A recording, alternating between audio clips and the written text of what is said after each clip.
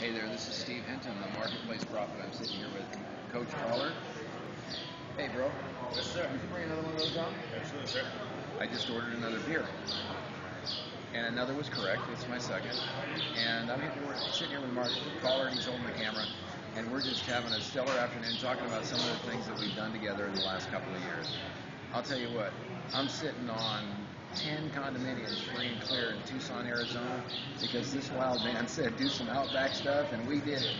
Partner of mine and I, we went and invested money where it was just totally crazy in a weird way, and after a couple of years, we end up owning 10 condos free and clear, just paying rent.